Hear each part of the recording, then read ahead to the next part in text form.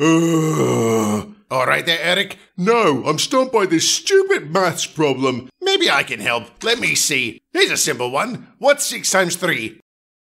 6 times 3. I don't know. 6 times 3. I don't know. 6 times 3. I don't bloody know. What is it? What is it?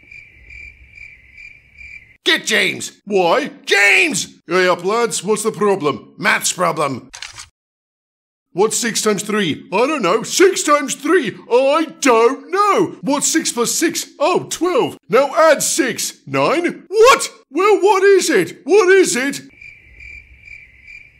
Get Gordon. I wouldn't. Gordon! Boom! What? Eric has a maths problem. Oh, hell no. I'd rather have my teeth pulled than try to teach him again. Than try teaching it to the rest of us because we're stumped. Stumped by what? Are you joking? Just tell us the answer. No, I'm going to show you how to get there. If I have 6 trucks, then I add 6 more trucks before adding another 6. How many do we have? Oh, some trucks.